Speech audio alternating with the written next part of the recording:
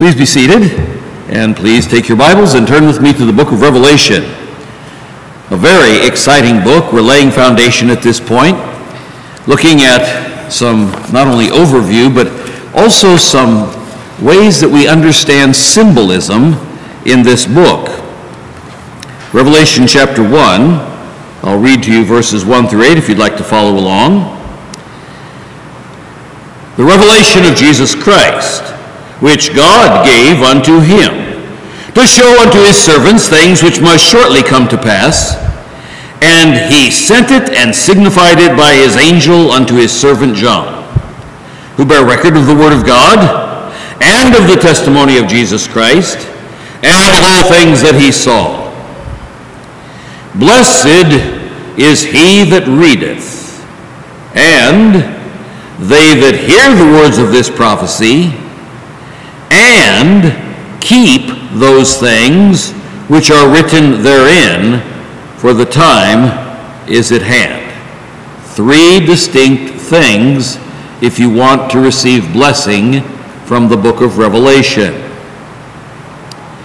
John, to the seven churches which are in Asia, grace be unto you and peace from him which is, and which was, and which is to come, and from the seven spirits which are before his throne, and from Jesus Christ, who is the faithful witness, and the first begotten of the dead, and the prince of the kings of the earth, unto him that loved us and washed us from our sins in his own blood, and hath made us kings and priests unto God and his Father. To him be glory and dominion forever and ever. Amen. Behold, he cometh with clouds, and every eye shall see him, and they also which pierced him, and all kindreds of the earth shall wail because of him. Even so, Amen. I am Alpha and Omega, the beginning and the ending, saith the Lord, which is, and which was, and which is to come, the Almighty. Amen. Gracious Father, we pray for your blessing upon this your word as it goes forth, that it will not return unto you void, but that it will accomplish that which you please, and that it will prosper in the thing whereto you have sent it. And you have sent it to us, faithfully passed down generation after generation of believers, that they might know what the things are that are to come. Father, we pray for your blessing on your word as it goes forth tonight, for we pray it in Jesus' name. Amen.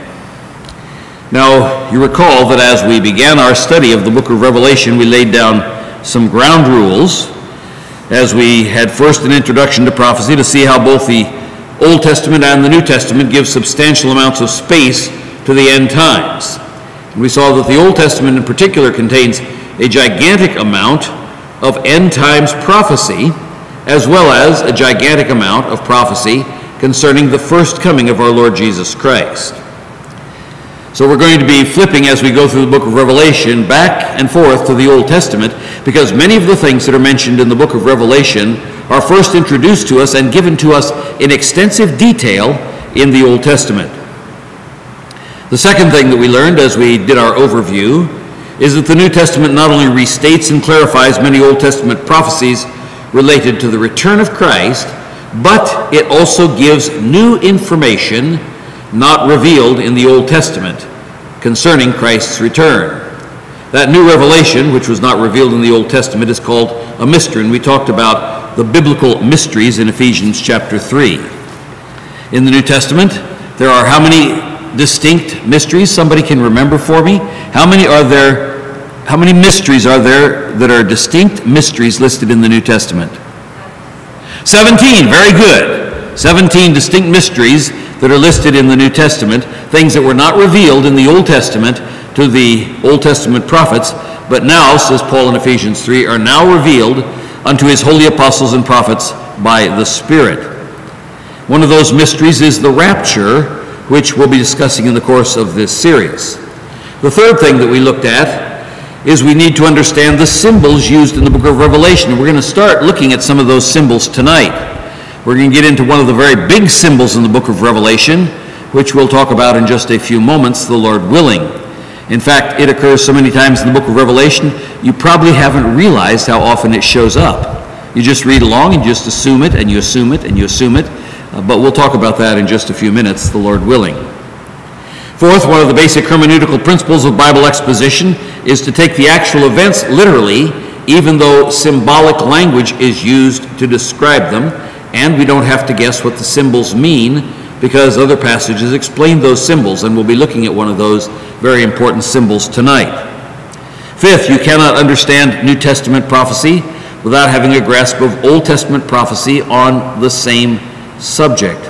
So I hope that those of you who have been here at least once over the last 3 weeks have read those passages that I gave you to read out of the Old Testament, because things will start to click. In fact, if you read those every week as we're going through, you'll suddenly say, wow, that's a light bulb that just turned on.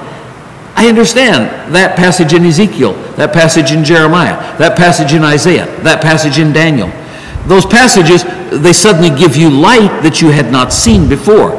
So read them, not just once, but read them over and read them over and read them over again, because as we go through Revelation, you'll suddenly begin to see, wow, God did give a lot of information to us already on this subject, and Revelation merely condenses it for us and puts it in an incredible order, so we'll see the chronology, especially of the tribulation period. But be sure to read those. Fifth, we have to have that good grip of the Old Testament scripture. Sixth, it's important to understand that Israel and the church are not referring to the same group of people. It's a major mistake to equate Israel and the church. That jumbles prophecy so badly, you have no idea what's going on. You know, that's a serious issue in Reformed circles, because even John Calvin refused to write a commentary on the book of Revelation. He's like, I can't understand it. Doesn't make any sense to me. And he was an outstanding expositor. And he wrote a commentary on every other book of the Bible except the book of Revelation. Because it's that one premise where, especially, but not only, in Reformed tradition, there are those who believe that Israel and the church are the same. It's called replacement theology.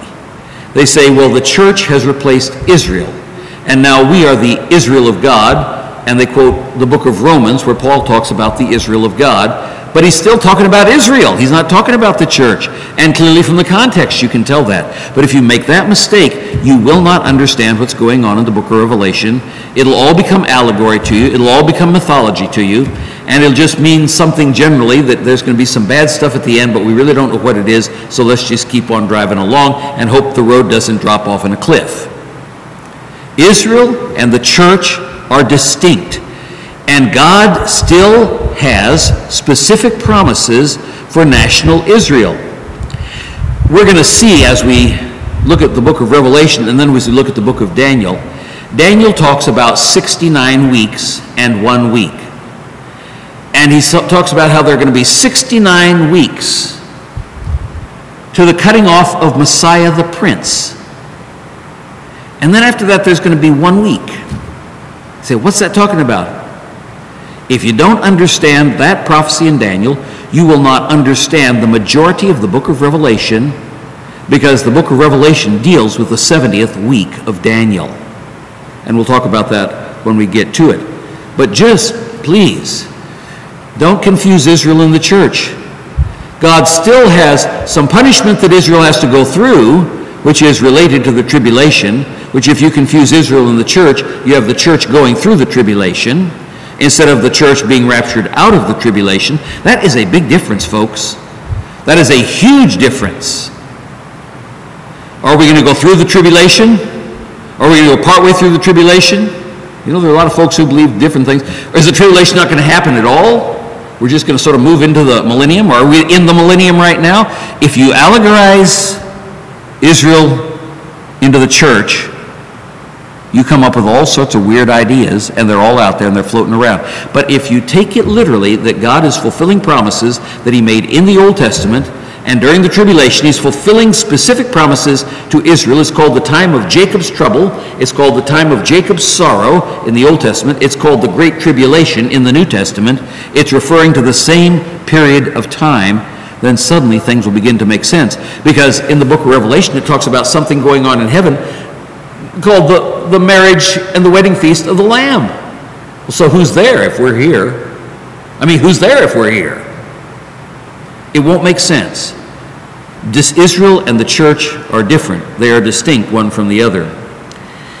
Number 7, prophecies related to the return of Christ fall into two parts: the rapture, which was not revealed in the Old Testament, as I just explained, and the second coming, which is clearly revealed in the Old Testament. And we talked about the 4 different general, there are others, but the 4 different general positions of premillennialism, which means Christ comes back before the before the millennium. And that has subdivisions of pre-tribulational rapture, mid-tribulational rapture, and post-tribulational rapture. All of those are premillennial positions. Then there is amillennialism, which says there is no millennium, and we're living in the millennium right now. That is a really weird thought. If this is the millennium right now, well, I don't think heaven's going to be a very happy place, because this is certainly not a millennium as described in the Bible, where the lion lies down with the lamb and the child puts his hand on the adder's den. That's out of the book of Isaiah, get chapter 60 through 66, and it begins to describe millennial bliss, and this sure doesn't look like millennial bliss to me. There's postmillennialism, which says Christ comes back at the end of the millennium after things get better and better, and we're the ones who bring in the kingdom. This kingdom theology is very, very prevalent in the evangelical church today, that we're going to be the ones who bring in the kingdom. That's not going to be so, folks. It's getting worse and worse, and Christ is the one who will bring in the kingdom.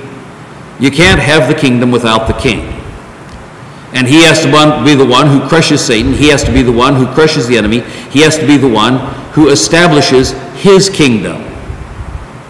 And then there's preterism, which is very prevalent today also, where it says all prophecies concerning the second coming were fulfilled in 70 AD when Rome sacked Jerusalem. And that is a really painful, and we'll talk about it some more as we get into the book of Revelation, but a very painful and a lot of twisted scripture when you get into that, and especially where they twist up Matthew 24 and 25. Now, I showed you a chart, and we've already gone over that. We're not going to cover it again tonight. We overlaid that with a structural outline of the book of Revelation and saw that there is structure in all of Revelation, where as we went through it, we had A, B, C, B, C. So it's A, B, C, B, C in the way it's divided up. And in the second, or in that third set of C, which are the things to come, chapters 4 through 20, we saw there were 7 sets. We saw set 1, things happening in heaven and then happening on earth. Set 2, in heaven on earth. Set 3, in heaven on earth. Set 4, in heaven on earth. I mean, very, very organized structure as you go through the book of Revelation. And then we covered the 9 points at looking at Jesus Christ the judge last week. First, the revelation of Christ is of Christ, not of St. John the Divine. Christ is the subject and the object of the book of Revelation. He's the one who reveals himself in these chapters. Second, he is the one that is unveiled in all of his majesty and glory in this book. It's like an autobiography written about Jesus, written by Jesus. Second, we saw that the Son always acts in harmony with the Father.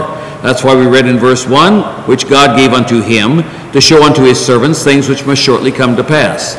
And we saw that the Lord Jesus Christ emphasized the fact that he never did anything apart from the Father in John chapter 5, verse 19, John chapter 5, verse 30, John chapter 8, verse 28, and so on. The third thing we studied last week was the purpose of the book of Revelation is fivefold. And the first is to teach Christians. So what does God teach us? Well, he always teaches us sound doctrine. He gives us doctrinal instruction because we have to base our life on doctrine. You do not base your life on experience. You do not base your life on emotions. You do not base your life on philosophy. You do not base your life on worldly ideas that have been put together by some psychiatrist out there. The Christian must base his life on the Word of God, and so the first thing that God does is he gives us doctrinal instruction. If you understand the book of Revelation, It will change the way you live right now. These are things to come, but those are things that will motivate you to certain activity now. So doctrinal instruction comes from studying the book of Revelation. The second thing that God designed this book to do, its purpose, is to warn Christians. There are warnings to Christians, to churches especially. When we look at chapters 2 and chapter 3, the 7 epistles of Jesus to the churches, there are some serious warnings. There were some very bad churches. We're going to see 3 things about the churches when we get there. There were not only bad churches then, but there are bad churches throughout church history that parallel precisely what is going on in the letters to the 7 churches. And there are periods of church history.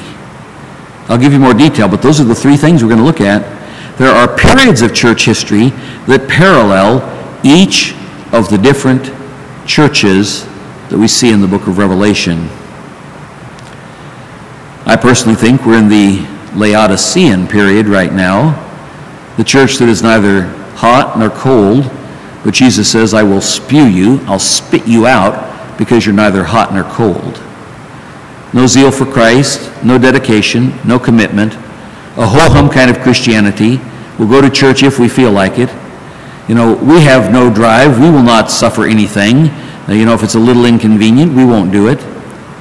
Me, serve Jesus? Are you kidding? That's for the professionals, like the preacher. It's not what you see in the early church. We'll get to that when we get to Laodicea. The third purpose of the book of Revelation is to encourage Christians. We're going to talk about some of that encouragement tonight when we get a little farther. The fourth purpose is to prepare Christians for the imminent return of Christ. The imminent return of Christ. Not to prepare Christians for, well, Jesus will come sooner or later, but it'll probably be later. We got to have a bunch of signs first before Jesus comes. No, the book of Revelation makes it clear, as does the rest of the New Testament, that Jesus Christ could come back at any time. He could have come back at 200 AD. He could have come back at 700 AD. He could have come back immediately after the Protestant Reformation. As soon as Martin Luther nailed his theses to the door, he could have come back and blasted Rome. And we'll see Rome in Revelation 17 and 18. He could have come back at any point in church history. Believers are always supposed to be looking forward to the return of the Lord Jesus Christ.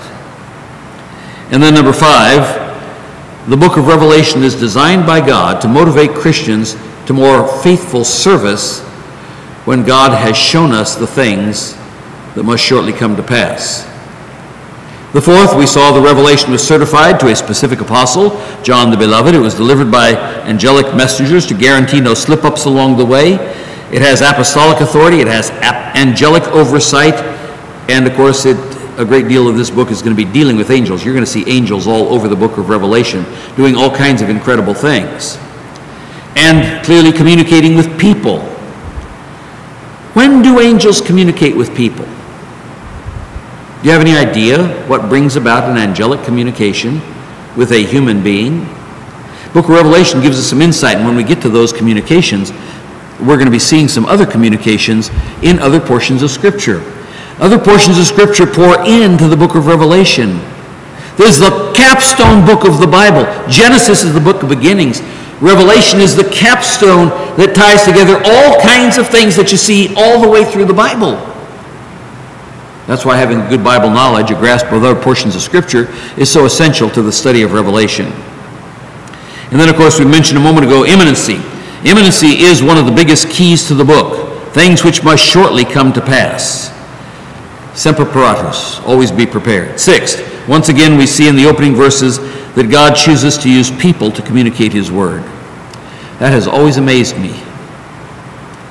That God moved holy men in old times to write the Word of God, as they were moved by the Spirit of God. The word Peter uses for being moved by the Spirit of God is a word that's used for a rushing torrent that you can't get out of. It's an irresistible moving.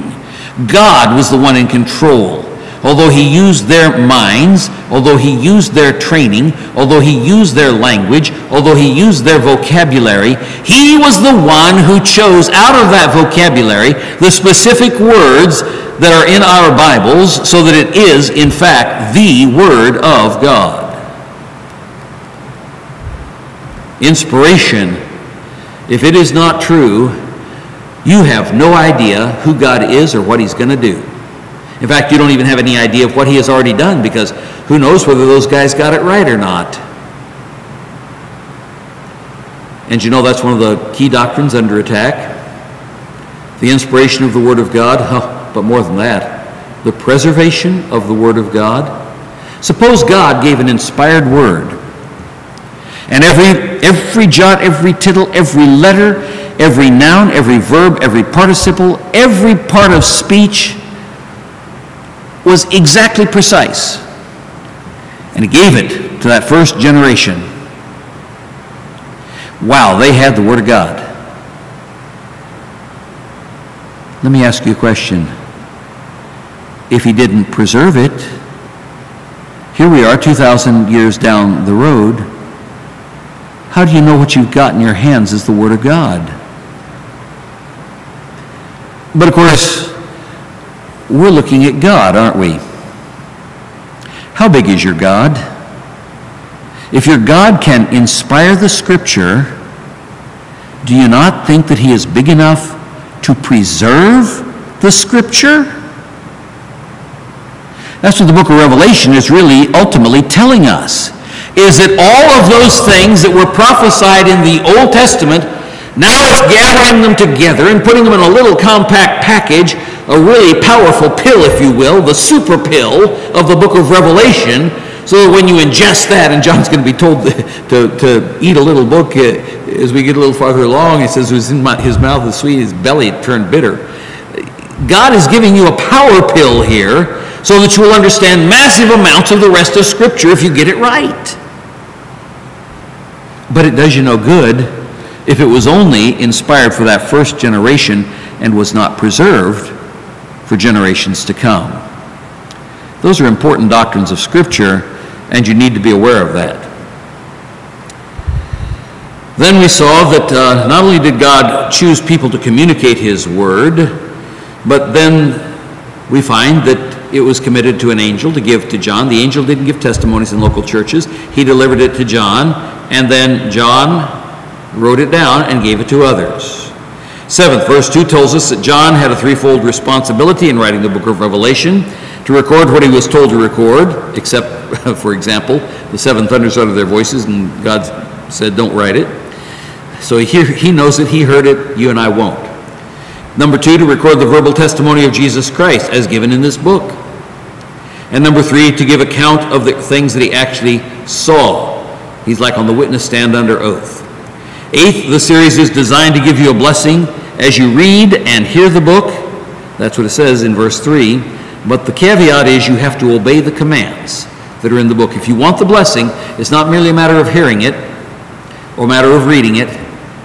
When you hear it and read it, you got to obey it. And did you know there's a lot in the book of Revelation you have to obey?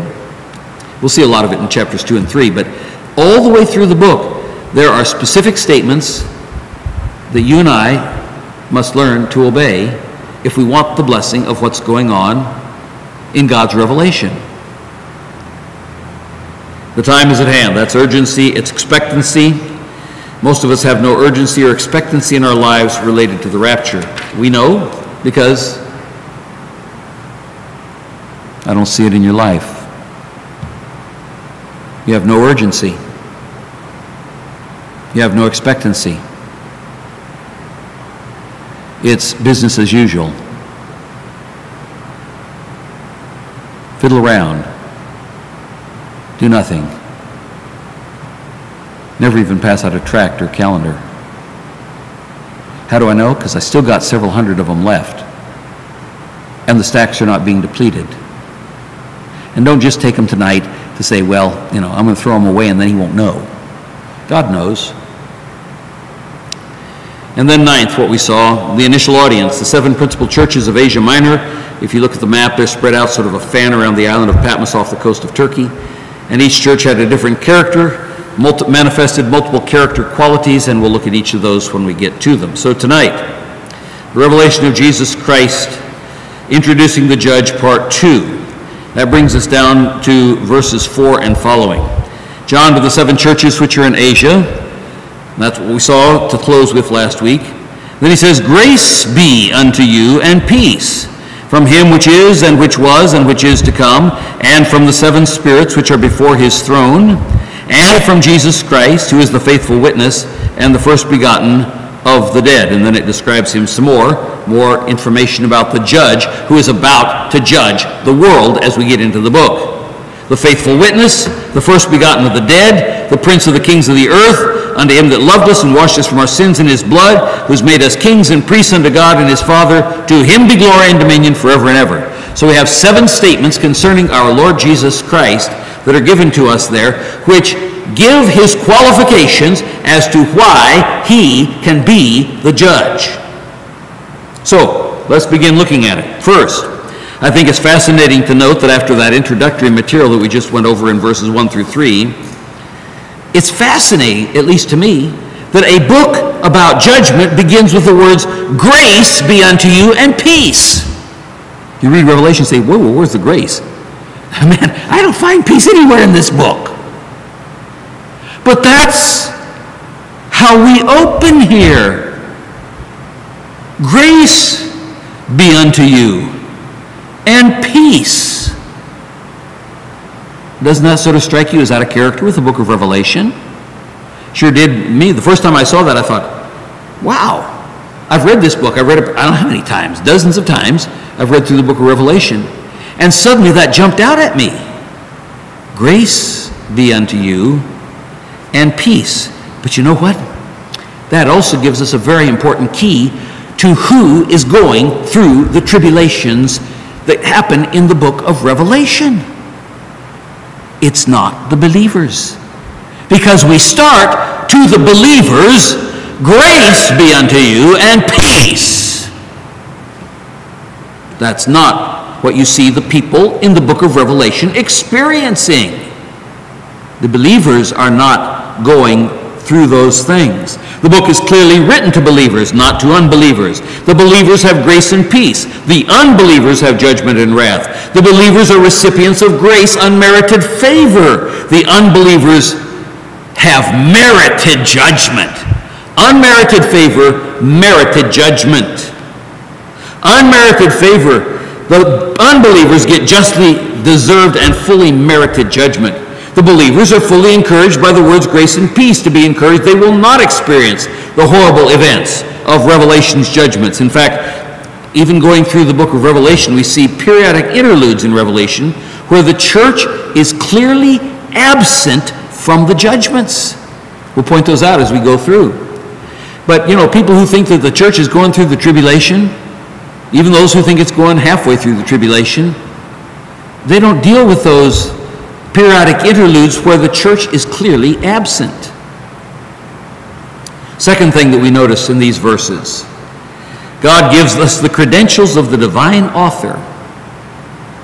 In fact, we find all 3 members of the Trinity are mentioned. The credentials of the divine author that guarantees not only his authenticity and trustworthiness, but also his eternal ability, because he was, is, and is to come, his eternal ability to keep all of the promises of this book, both promises of wrath and promises of blessings, from him which is, and which was, and which is to come. That's past, present, and future. Now, put on your thinking caps for just a second. Ask yourself the question, which member of the Trinity is that referring to? And a lot of people jump immediately to the conclusion and say, well, Jesus Christ, because those same words are used a little bit later to refer to Jesus Christ. In fact, I read them to you just a minute ago, but we won't go there just yet. Same words are used to refer to the Lord Jesus Christ, but in the context where they're used again, it's to show his equality with the Father. To show his equality, that he is fully God, just like God the Father is God. Now you're going to see this in just a second here. I personally believe, and I hope you'll agree with me when we get through this whole discussion at this point, but this particular phrase, in this particular context, is a reference to God the Father. You know, last week we discussed how the Lord Jesus Christ does nothing apart from the will of the Father. He never does anything apart from the will of the Father. God gave unto him to show unto his servants the things which must shortly come to pass. So God the Father gives to the Lord Jesus Christ the things that are going to come to pass, and he sent and signified it by his angel unto his servant John, which bear record of the word of God and of the testimony of Jesus Christ and of all things that he saw. So here we start, God the Father. The first statement of the eternal nature of God is a reference to the Father because it introduces the other two members of the Trinity in verses 3 and 4. It also helps us to understand the next phrase. Look at your Bibles. I hope you're following along. Then you'll see it yourself. Helps us to understand the phrase, and from the 7 spirits which are before his throne. We find that at the end of verse 3. Now last week, someone asked me, who are the 7 spirits before the throne? That person is here tonight. No, wake up. He's here. I gave it away. It was a guy. The 7 spirits before the throne. In Scripture, and especially in the book of Revelation, as we'll be seeing in just hopefully 2 or 3 minutes, 7 is the number of perfection. 7 is the number of perfection. These are not 7 different spirits, but what we have here is a reference to the Holy Spirit, who is always before the throne. We are told that specifically by the Apostle Paul.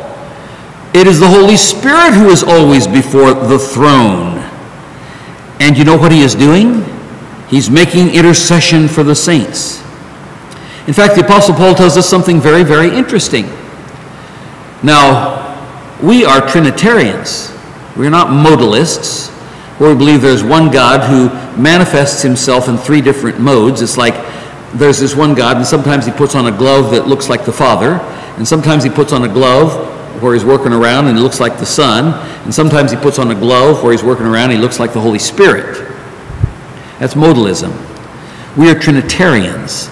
We believe that there is one God, but that he exists in 3 distinct co-equal persons. That has been Orthodox Christian theology since the beginning of the church, since the New Testament. All kinds of other theories have come up, but that is Orthodox Christian theology. So we see here the one who is before the throne. Now, listen carefully, because both the Holy Spirit and the Lord Jesus Christ make intercession for us before the throne of God. I'm going to give you 4 references. 2 of those references refer to the intercessory ministry of the Holy Spirit, and 2 of those references refer to the intercessory ministry of the Lord Jesus Christ. So let's look first at the ones that relate to the Holy Spirit. I hope you're taking notes, because a lot of this we're going to talk, the book of Revelation, as we'll see in just a minute, talks about the 7 spirits several more times in the book of Revelation. So you got to get this right here in the first chapter, otherwise you won't understand the other references that occur in other chapters of the book of Revelation. So let's talk about the Holy Spirit first in Romans chapter 8. What does the Holy Spirit do before the throne of God? Likewise, the Spirit also helpeth our infirmities, for we know not what we should pray for as we ought, but the Spirit itself maketh intercession for us with groanings which cannot be uttered. And that is not speaking in tongues. The charismatics take that and say, oh, yeah, groanings which cannot be uttered. That's gobbledygook, you know, and they babble off on some weird nonsensical stuff. It says they cannot be uttered. Tongues can be uttered. This is not talking about tongues. This is talking about the work of the Holy Spirit before the throne of God. It's not talking about what the Holy Spirit does in charismatic Christians. Groanings which cannot be uttered. Now notice, and he that searcheth the hearts, verse 27, knoweth what is the mind of the Spirit. So we have another person of the Godhead involved here. He that searches the hearts knows what is the mind of the Spirit, because he, that is the Spirit, makes intercession for the saints, that's us, according to the will of God. Folks, I am so thankful that the Holy Spirit makes intercession for me, because I don't know what I should pray for as I ought. Have you ever gotten to an impasse in your prayer life where you're not exactly sure how to pray? You're not exactly sure what to pray? You don't even know what's good for you so that you could ask for it. That's what these verses are talking about it. We know not what we should pray for as we ought, but the Spirit itself maketh intercession for us with groanings which cannot be uttered. He's God. He knows what you need. He knows what I need. He knows what's down the road and I don't. He knows which direction I need to take. He's the one who has to bring things into my life. You know, He's interceding for me before the throne of the Heavenly Father to bring about certain events on earth in my life so that I will be directed specifically to do what God wants me to do. That's why you always have to be sensitive to the moving of the Spirit. Now the question is, what does the Spirit use to direct you?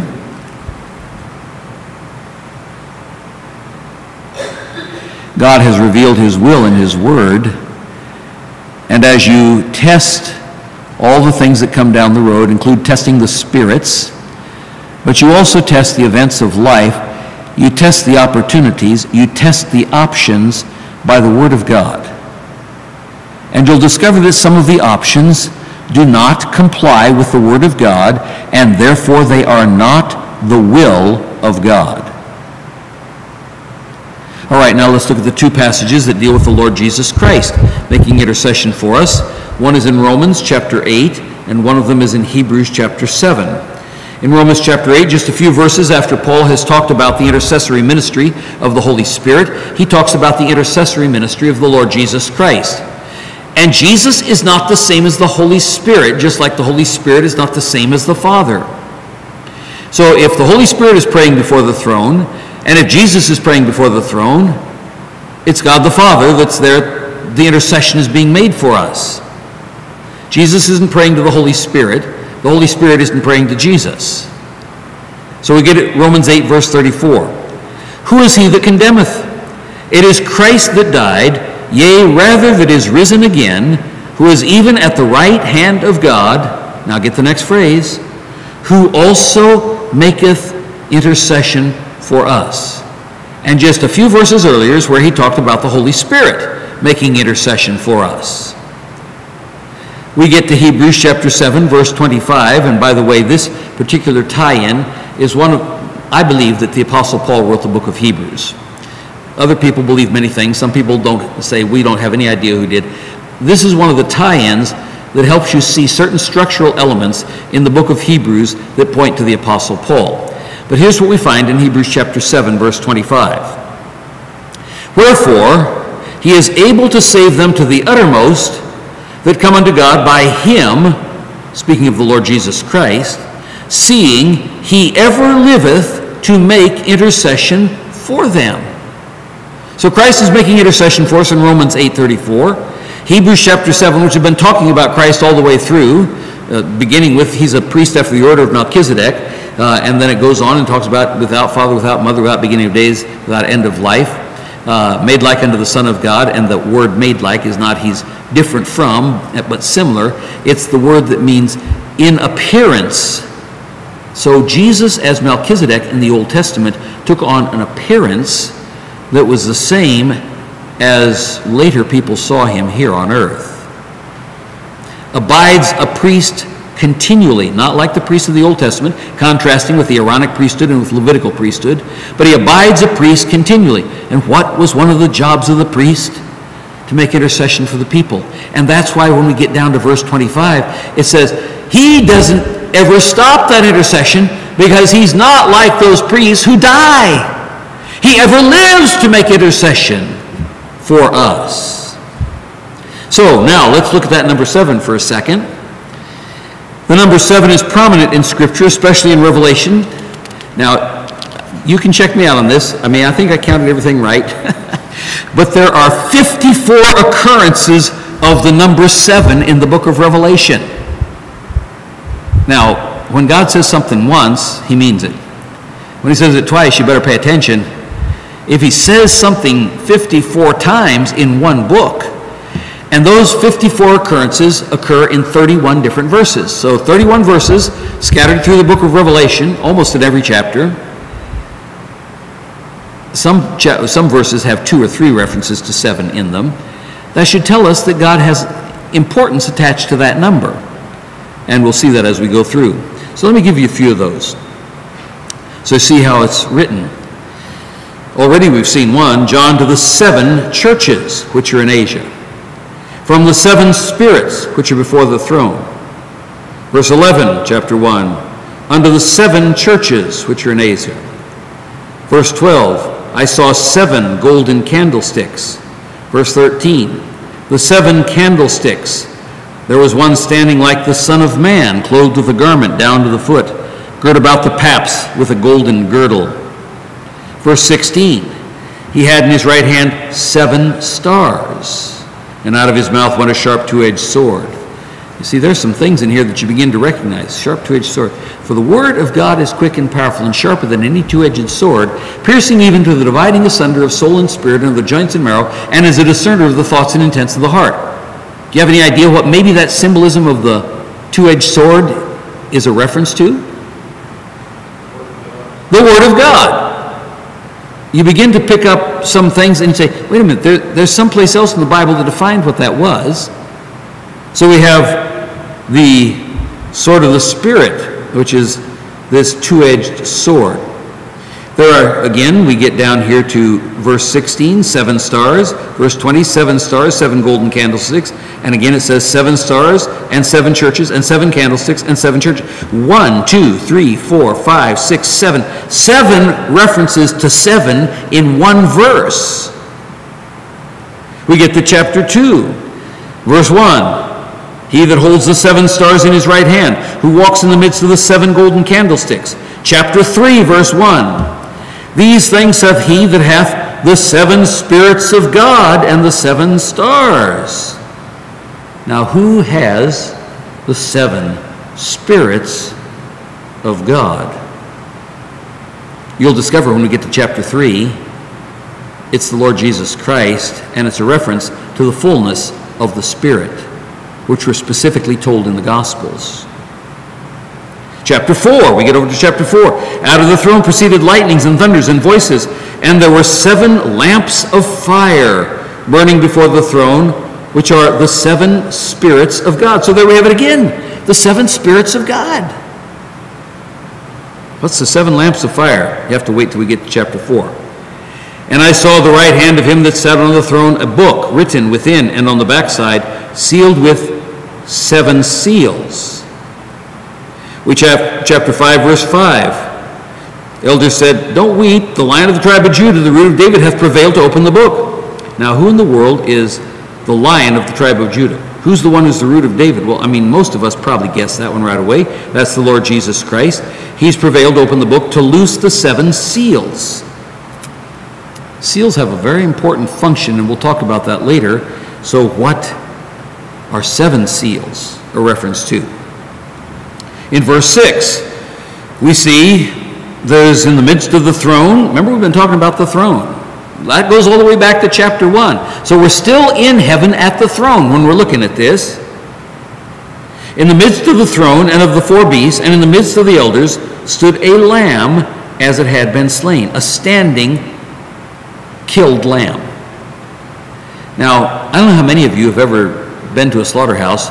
We used to have them in San Antonio, and I hated to drive through that section of town because it always smelled so horrible.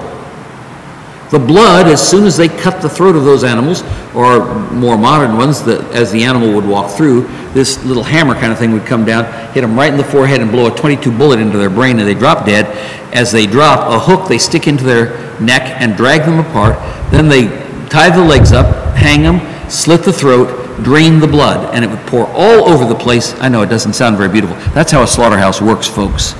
And then as it goes down the line, one guy cuts them right down the belly and dumps all the guts out, and as it goes farther, different things happen. The skin comes off, different chunks of the body come apart, and they're shipped off to different locations. But there's blood everywhere.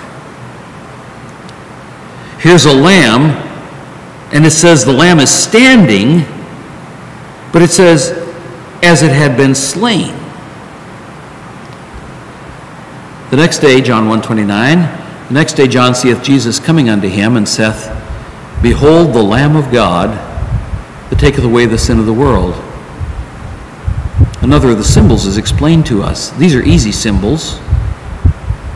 It's the Lord Jesus Christ. He was slain, but he was risen. That's why he's standing, although he is the Lamb as it had been slain. But notice what it says about him.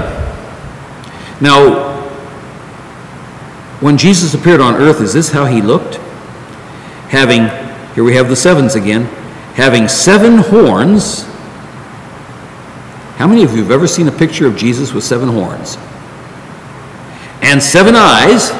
How many of you have ever seen a picture of Jesus with 7 eyes? I'll give you a little hint ahead of time. Horns in Scripture, and we learned this from the book of Daniel. When we get to that passage, we'll be going over to Daniel. But let me just give you a little preview. Horns speak of power. 7 speaks of completeness, or perfect, complete power. Or we would say in one English word, omnipotence. The standing lamb who has been slain has 7 horns. We're going to find a bunch of horns in the book of Revelation. We find horns in the book of Daniel. They're explained to us in the book of Daniel. We see the application in the book of Revelation. But he has 7 eyes.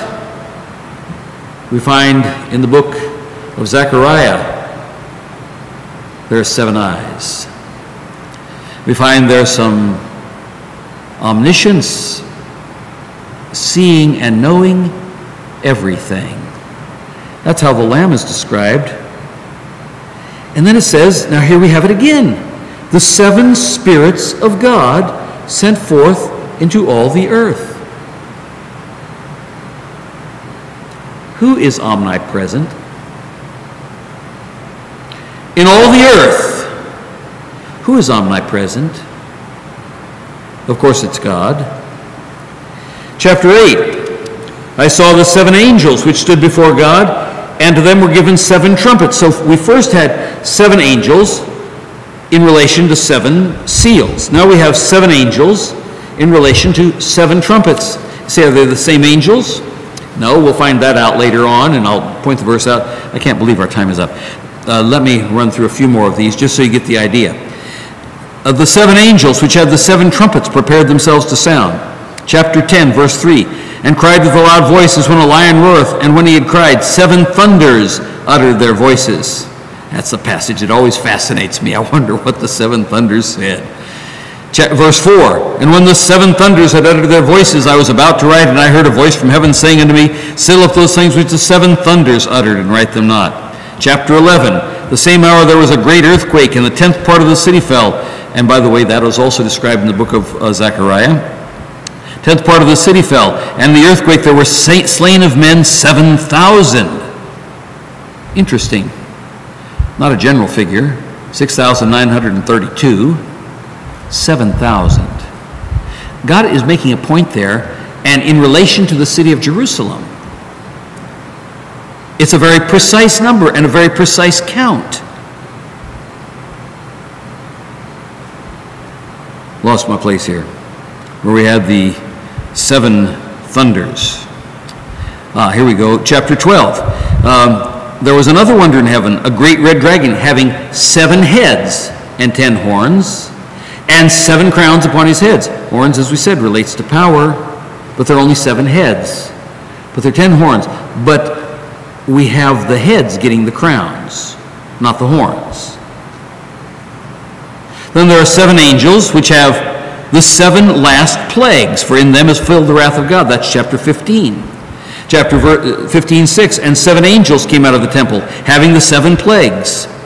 And then verse 7, and one of the 4 beasts gave unto the 7 angels 7 golden vials. These are the bowl judgments, full of the wrath of God.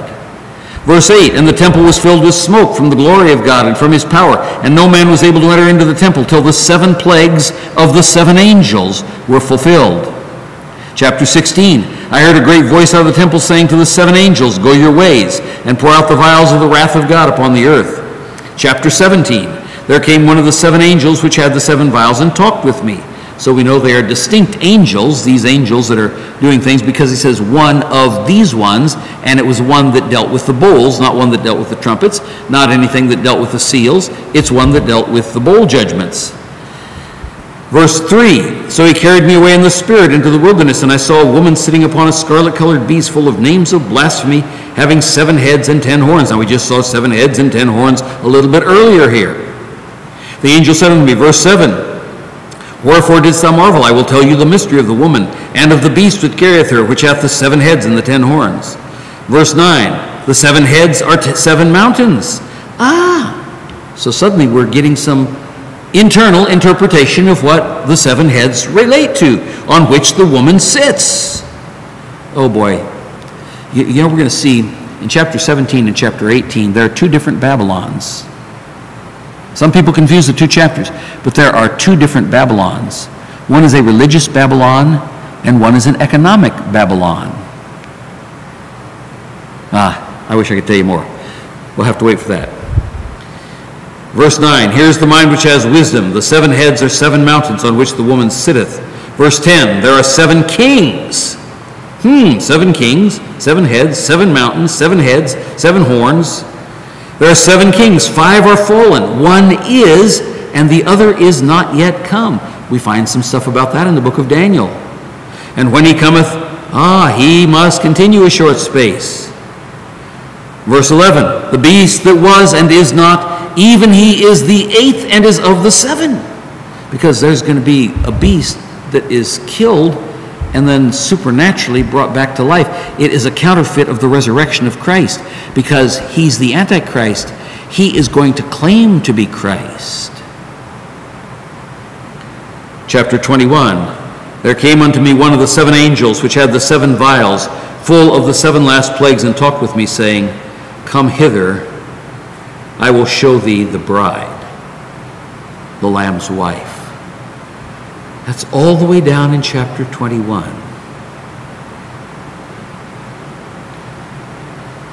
One of those last 7 angels pouring out during the last week of the tribulation. The ultimate judgments of God. That's the angel that God uses to take John, who has just seen all of the horrors on earth, and gets to see the bride, the Lamb's wife, the church. That's why, as we began the message tonight, it is with such amazement that we look at the verse 4, grace be unto you and peace. Because you're part of the bride. You're part of the Lamb's wife. You have grace. You have peace. The judgments that God will, because he is in the past, present, and future. And he is the Almighty, the one who is and was and is to come, the Almighty, who is judging the earth. It's a guarantee that it will happen. But for you, the believer, grace be unto you and peace. I wish we could go on. Our time is past. Let's close in prayer. Gracious Heavenly Father, how we thank you that you have given to us grace and peace through our Lord Jesus Christ, through the Lamb that was slain and yet is standing, the one who is omnipotent, the 7 horns, the one who is omniscient, the 7 eyes, the one who is the judge introduced in the opening chapter, the one before whom every knee shall bow and every tongue confess that Jesus Christ is Lord, to the glory of God the Father. Glorify your name in this book, which by your mercy we will read and hear and compare it with other scripture to know what you have promised, both in blessing and in judgment. For we pray these things in Jesus' name. Amen.